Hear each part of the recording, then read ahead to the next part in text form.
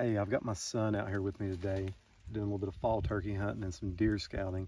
And we come up on a spot on this little spur of a ridge where you can tell that deer have been feeding on acorns. A lot of the acorns have already dropped this time of the year, but I want to give you an example of what to look for. Here in my hand is some acorns and even some caps off some acorns. Now, none of these have been bitten off by a deer, and I know that because if you'll look, there's a notch right there. And that notch is from a deer get an acorn in their mouth and they bite it. Like this one's got a notch out of it. They do that with their teeth and the acorn falls out and they don't have to eat the cap. You just eat the acorn.